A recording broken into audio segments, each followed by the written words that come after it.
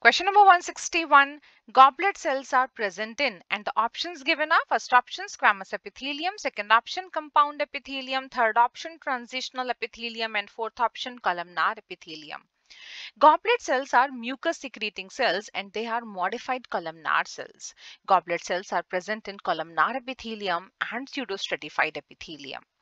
So correct answer to this question is option number 4. Let's see other options also. Squamous epithelium. This epithelium is present on inner lining of alveoli, inner lining of blood vessels, etc. Second option, compound epithelium. This epithelium is present on dry surface of skin, moist surface of buccal cavity, inner lining of pharynx, esophagus, etc.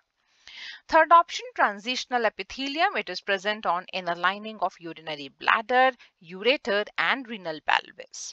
So correct answer to this question is option number 4.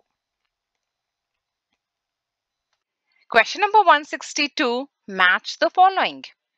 A. Competitive inhibitor of succinic dehydrogenase.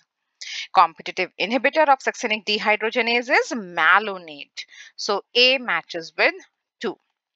Substrate of succinic dehydrogenase is succinate, and malonate, which is competitive inhibitor, it closely resembles with succinate, the substrate, in structure, and malonate competes with succinate for the active site of succinic dehydrogenase enzyme. Now come to B. Possess glycosidic bonds. Glycosidic bonds are present in cellulose. So B matches with 4th. Cellulose is a homopolymer of beta glucose, and beta glucose units are linked by the glycosidic bonds. Beta glucose is a monosaccharide, and monosaccharides in a polysaccharide are linked by glycosidic bonds. C, homopolymer of NAG, and C matches with 3. Homopolymer of NAG is chitin. NAG stands for N-acetyl glucosamine, and chitin is homopolymer of N-acetyl glucosamine. This chitin is present in exoskeleton of arthropods and in fungal cell wall. D, secondary metabolite. Example of secondary metabolite is morphine. So D matches with 1. Let's see, this combination is given in which option? A with 2, B with 4, C with 3, and D with 1. This is given in option number 3. So correct answer to this question is option number 3. Moving to the next question.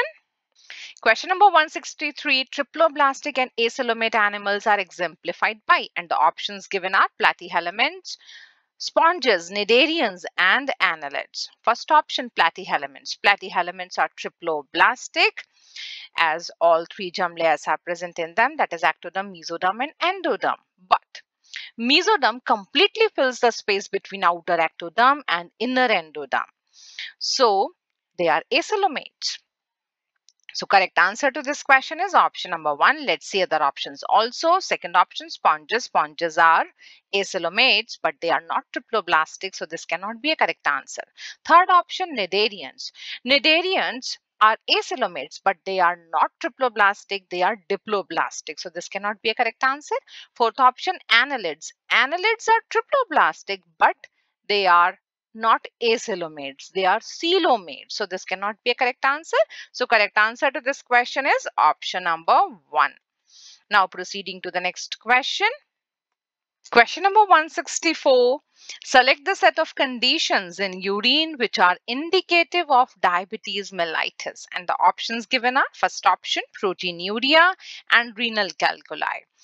Proteinuria is presence of protein in the urine, which can be seen in case of glomerulonephritis. Renal calculi is deposition of calcium salts, example calcium oxalate, and other salts within the kidney. So this cannot be a correct answer. Second option, uremia and proteinuria. Uremia is increase in the level of urea in the blood, and proteinuria is presence of protein in the urine. This is not seen in case of diabetes mellitus. So this cannot be a correct answer. Third option, ketonuria and polyuria. Ketonuria is presence of ketone bodies in the urine, and polyuria is passage of excessive urine. And these are seen in case of diabetes mellitus. These 2 conditions in urine are indicative of diabetes mellitus. So correct answer to this question is option number 3. Option number 4, polyuria without glycosuria. In diabetes mellitus, there is a hyperglycemia, and when the blood glucose level increases more than 180 milligram per deciliter of blood, then it starts appearing in the urine also. So, diabetes mellitus, in this case, glycosuria occurs. But here in the option without glycosuria is written, so this cannot be a correct answer. Polyuria without glycosuria, this can be seen in case of diabetes insipidus, which is due to the deficiency of ADH. So correct answer to this question is option number 3.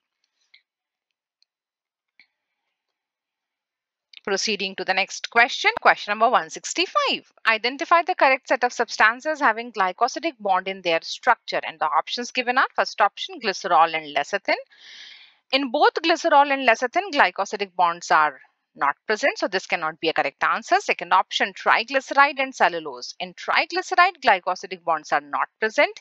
In cellulose, glycosidic bonds are present. Cellulose is a polysaccharide, and in a polysaccharide, monosaccharide units are linked by the glycosidic bonds. But this cannot be a correct answer because of the triglyceride. Third option, glycogen and adenylic acid. In glycogen, glycosidic bonds are present. Glycogen is a polysaccharide, and in polysaccharide, monosaccharide units are linked by the glycosidic bonds. So this is correct. Adenylic acid. In adenylic acid, nitrogenous base is linked to sugar by N-glycosidic bond. So glycosidic bond is present in adenylic acid also. So correct answer to this question is option number 3. Now let's discuss option 4 also. Chitin. Chitin is again a polysaccharide, a homopolymer of N-acetyl glucosamine. So here glycosidic bonds are present. In cholesterol, glycosidic bonds are not present. So correct answer to this question is option number 3. Moving to the next question.